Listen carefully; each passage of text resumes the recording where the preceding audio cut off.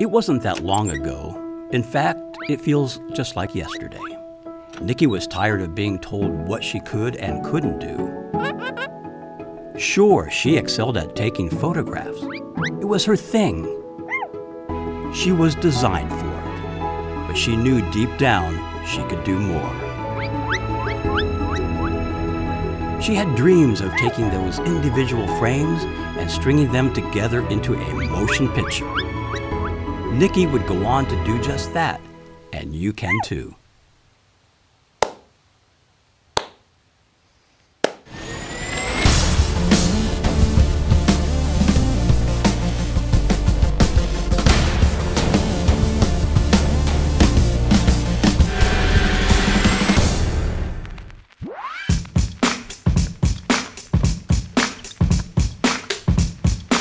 Before there was a public affairs consolidation, there was gear consolidation.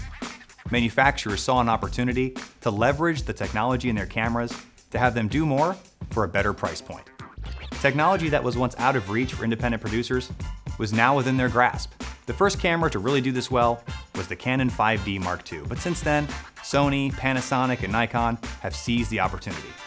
And chances are, you have one of these cameras in your shop. Whether a DSLR or a mirrorless, there are pros and cons to shooting video with a camera designed primarily for photo. Let's break it down. This impeccably dressed party store professional football player will help illustrate our point. Size. These cameras are easy to carry and especially helpful when you have to one-man band it. Just don't forget your stabilizer. Look, I'm shooting video. Detachable lenses. This offers you more creative choices and flexibility in how you compose your shot. Most DSLRs can be adapted to use a wide range of lenses. Large sensors. Large sensors help you get that super sweet shallow depth of field. Now your viewers can concentrate on the primary point of focus in your story without distractions from your background. Just be sure you get that shot in focus. So cinematic. Now the cons. Party Store Convict is here to help illustrate these points. Audio. The biggest sacrifice you'll make when using a DSLR is sound. They usually have poor preamps, which can result in noise, and the maximum quality of the recording is less than that of a video camera. You'll be better off recording your interviews and other sounds on a device like this and syncing them in post.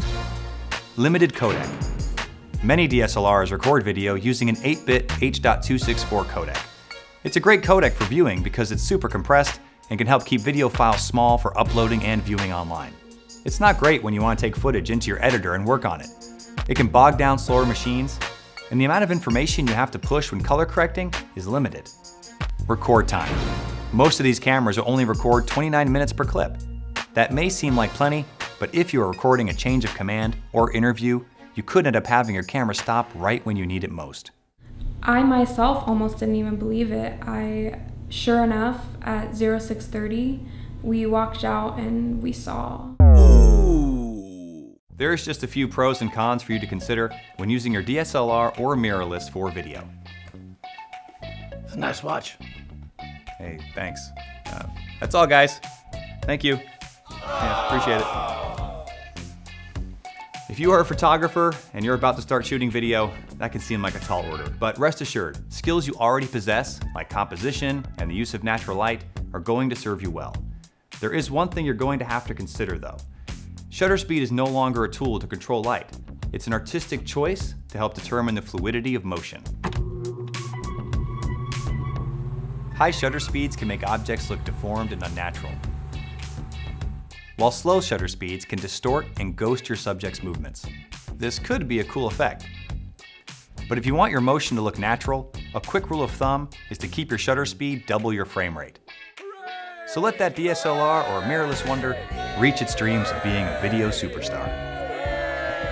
To learn more techniques about shooting video on DSLR, scour the web, check with your supervisor, and refer to your CDCs. Hey, that was my line. Are you serious? Yeah. You're not kidding? Guess Nikki and I will be gone then.